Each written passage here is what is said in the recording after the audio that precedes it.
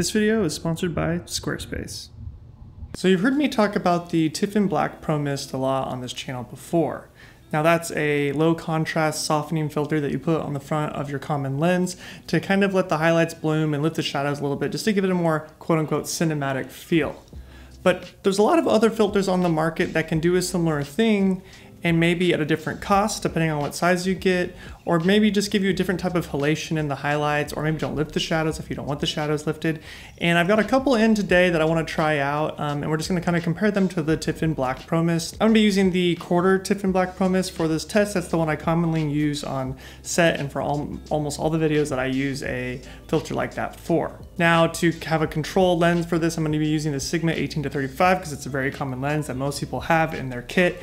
And it's not like too sharp but not too soft. It won't be like one of my vintage lenses that's already going to kind of bloom the highlights anyways.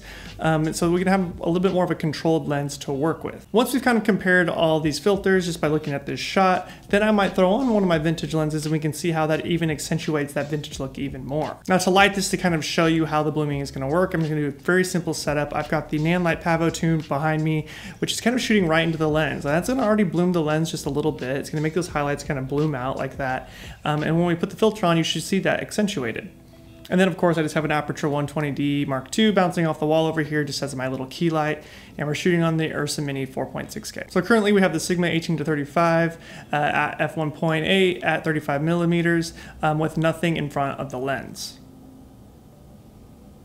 Okay, so this is with the quarter Tiffen Black Pro Mist on the Sigma 18-35.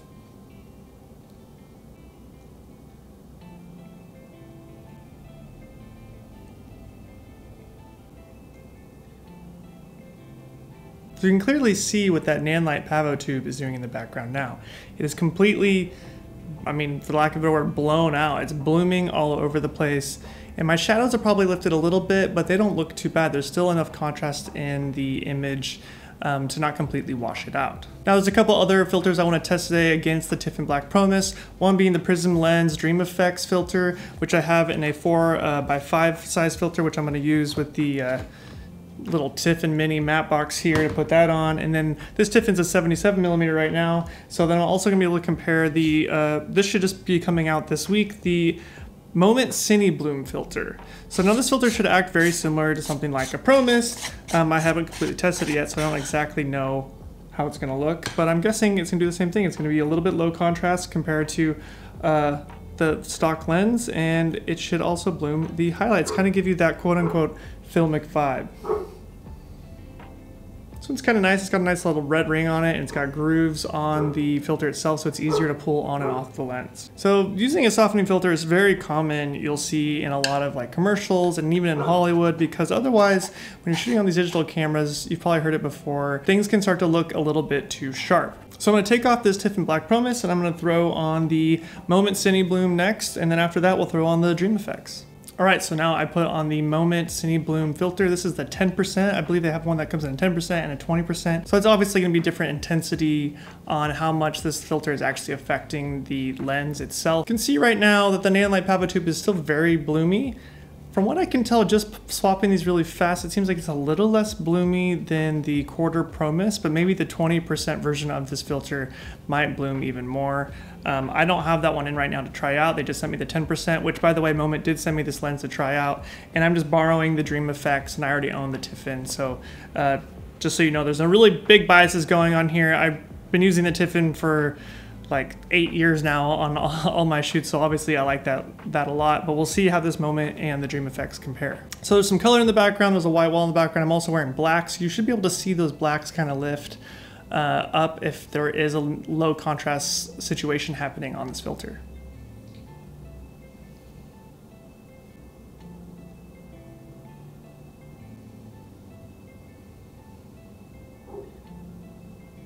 Okay, so I'm gonna throw on this Tilta mini matte box and then the Dream Effects filter and see how that looks as well.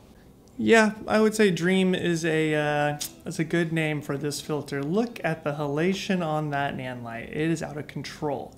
It's definitely peaking. I definitely let it blow out a little bit, and just to kind of see how much it's really going to accentuate when we put this in front of the lens. Now the Sigma 18-35 isn't a super sharp contrasty lens compared to like a a modern Canon lens or something like that, but it does have way more contrast than like say one of my vintage Canon FD lenses. So it's really going to take the edge off of one of those lenses like that if you're trying to get that kind of more quote-unquote filmic look. Something else to note is that when you put one of these filters in front of your lens, it's also going to just soften it. It's going to make the lens less sharp. But in a lot of ways that's a good thing, because honestly you don't want it to be too sharp to your eye unless you're doing something that's very specific that you want a lot of sharpness. And it comes with a nice little pouch that you can put it in, but it's also obviously a bigger filter and you will need a matte box for that. This is a more standard size filter that you would find for regular cinema camera matte boxes. Versus one of these, like the Moment or the Promise that I'm using, is designed for, these are 77mm, but I believe they come in 82mm and they come in other sizes, of course, for different size filter rings on your lens. The Moment also comes with a really nice case. It's made out of metal, it seems, and it's a screw top thing, so it's really going to protect your lens. If you threw this somewhere, I don't think your lens is going to break. It has padding inside, which is really nice. Whereas the Promise, when it ships to you, it doesn't really have much of a case. It's just a kind of a little black case. It's not going to protect it like these other two cases might. Okay, so now this is what these all kind of look like side by side with the Sigma 18-35, but I'm going to throw on my Canon 35 FD lens, a vintage lens. It's already going to have a little bit of low contrast to it, a little bit of kind of weird character to it in the highlights, and we'll see how these filters look on top of that versus using a sharper modern lens like this Sigma 18-35.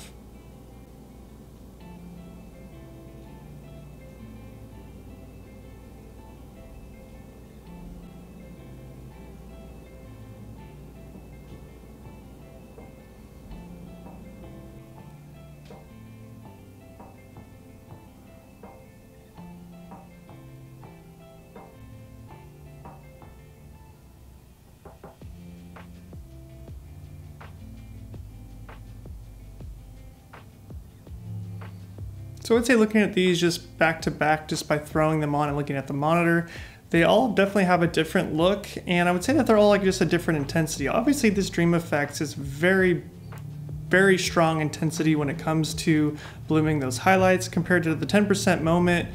It's not blooming as much, it's more of a subtle look. If that's kind of what you want, you just want to just take the edge off of one of those sharper lenses. That might be the one for you. And then the Tiffen Black Promise is kind of in between. Tiffen's been around a long time. They're a very reputable company, so keep that in mind when trying to choose your filter. Whereas Moment, they just started making filters, but not to say that these filters are bad at all. And then Dream Effects, same thing, very new company. But at the end of the day, it doesn't really matter. You could even just take your thumb and take a little oil off your nose and smear it on your lens if you want to get a different effect. There's a lot of ways you can change how your lens reacts to light. It doesn't matter if it costs a lot or not, or if it's from a reputable company. All right, so I'm just gonna kind of swap these filters off and on and shoot a couple things around my loft just to see how they all compare and see how they deal with light, like while the camera's moving or in slow motion, or the closer you get to a subject, and just kind of see how they look. But first, let's talk about this video's sponsor, Squarespace. Squarespace is an all-in-one platform to present your work online. As a freelance cinematographer, a custom website has been crucial for me to get work over the past decade, and I've been using Squarespace basically the whole time. Thanks to their amazing pre-built templates, it was easy for me to build a website and make sure my work was online for potential clients to see. Not only can someone review my work in a simple and easy way, but they can fill out a custom contact form to inquire about a project without even leaving the site. So if you're anything like me and you need to show your work off online, then make a website with Squarespace. Click the link in the description to receive a free trial and 10% off your purchase. Thanks to Squarespace for sponsoring this video. Now, something to note while I'm thinking about it, I'm pretty sure the black in Tiffen Black Promise means that it's trying to retain some of the black values still while making a low contrast image. So like the CineBloom filter, I think it's just doing low contrast across the entire image. So you're gonna lift those blacks and lift those highlights a little bit. Whereas the Tiffen Black Promise is gonna add halation to the highlights, but try to retain those black levels.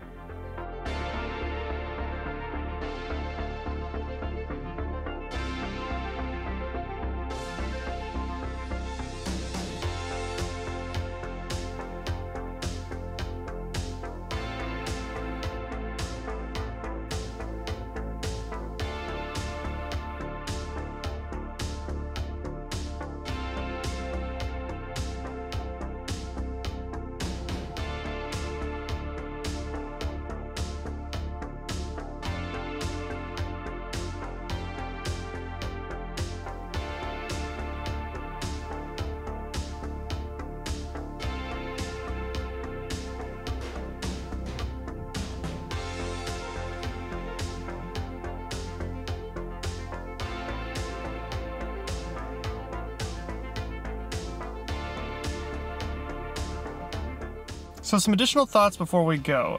First off, let's talk about pricing for a second. So the Prism lens Dream Effects, I believe that filter, if you wanted to get it in a 77mm screw-on filter, you can, and it's $85 normally, and I think right now, making this video, it's on sale for $65, which is very close in comparison to the new Moment CineBloom, but I think it's the cheapest of the three. It's actually $49 for the 77mm screw-on, and like I said before, it comes in different sizes. I think it might be the same price for all the different sizes. And then of course the Tiffen Black Pro Mist, which is like the go-to filter for cinema. I believe if you want the 77mm, that's gonna be like $98 on B&H, and that price does fluctuate depending on the size that you get. So if you get a smaller one, I think the price will go down. And then they have different strengths on all of these. So you have the 10% and the 20% on the Moment. And actually on the Prism lens Dream Effects, you can get that in a subtle version, which I didn't know that until I started making this video. So you can actually get a less bloomy version of that. And then of course the Tiffen Black Pro Mist comes in a 1/8. It'll even go to a half, so you can get more halation in the highlights or less halation in the highlights depending on what you want. It really just comes down to style. It comes down to the project, and comes down to how much of that effect do you want on your lens. So maybe it would be nice to have multiples of these in your kit, maybe different strengths for different reasons. For me, I kind of like that because this 10% seems to be a little bit more subtle on this Moment compared to my Pro Mist, which is just a little bit more in the highlights, but then the Pro Mist is going to retain some of those black levels. If I wanted to get something more aggressive, I could use the Dream Effects or the 20% Moment if I wanted something like that. So yes, I did stop using the Dream Effects during the B-roll section because it was just kind of a pain to take that matte box on and off, and then I found out you could get a 77mm version of that filter, so just keep that in mind. You don't have to have a matte box to use that filter. But because Prism Lens Effects is a very small company, it seems like they sell out of their filters a lot, so keep that in mind when you go to buy one. And once again, I want to thank Moment for sending me this filter so I can compare it to the other filters. It's nice to have different options in your kit to create different looks for different projects. And if you're kind of new to this channel, I'm Spencer Sakurai. I'm a cinematographer. I've been doing this for the last 10 years, and if you like content like this, definitely, give me a thumbs up on the video, and if you love this content, subscribe to the channel. There'll be more stuff like this in the future. Until next time, guys, I'm Spencer Sakurai. See ya.